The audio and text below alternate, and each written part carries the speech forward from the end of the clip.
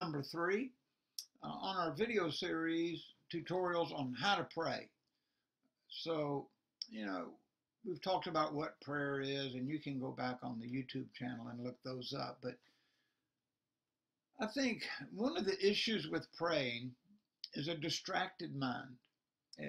I know I've had that problem for the last 40 something years of me having a quiet time and spending time talking to God. And one of the things that happens with me when I get up early in the morning to go pray, and or if I'm walking, is your mind begins to wander. You begin to think about what bills you didn't pay, or you begin to think about situations in your life, or maybe something that you have to do at work, something you forgot to do, something that you need to do that day when you go to the store.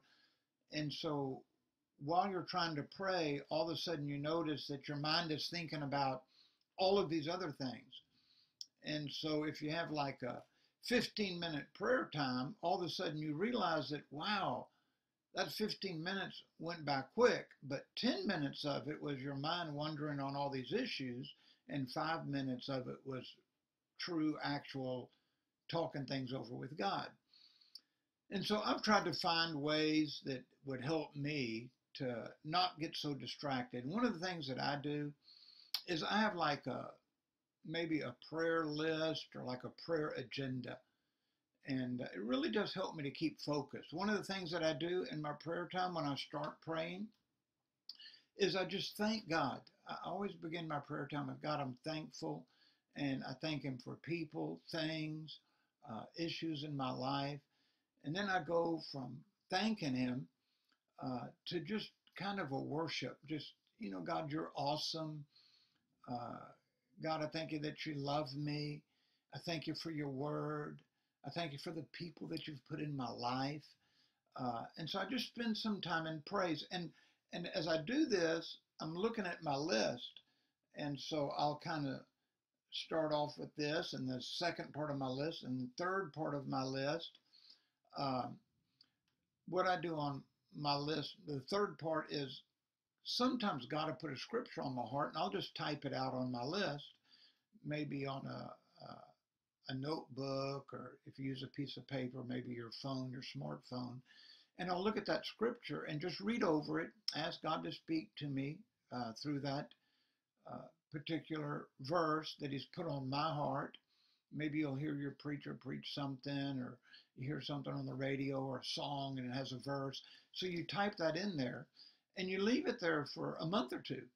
And you just read over that verse and ask God to speak to you through it. And words will jump out. And sometimes you can make little notes of things that He says to you. And then after I get through that, I start praying for those that are closest to me, my family.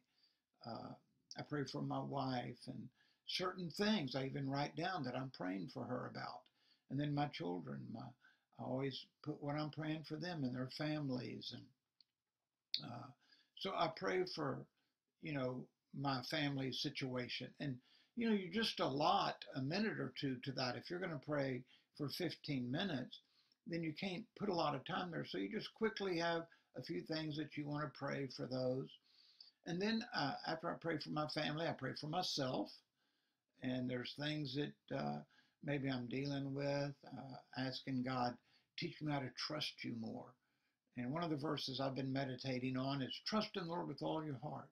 Lean not to your own understanding. In all of your ways acknowledge Him, and He'll bring it to pass. And Proverbs 3, 5, and 6. And so I may meditate on that. Lean not to your own understanding.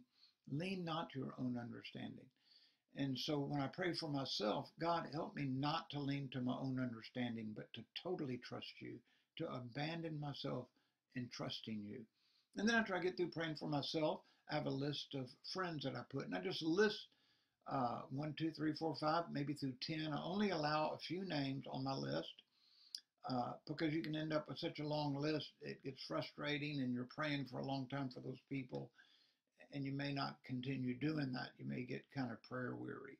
And so I list that, and I get through that list. I always pray for our president. I feel like that's important. Doesn't matter who the president is. I think we ought to pray for our leaders.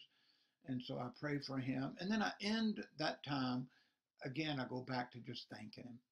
And so if you'll do this, really serious, if you really want to spend 15, 20 minutes with God in prayer, uh, this will really help you to keep your focus so that your mind doesn't wander.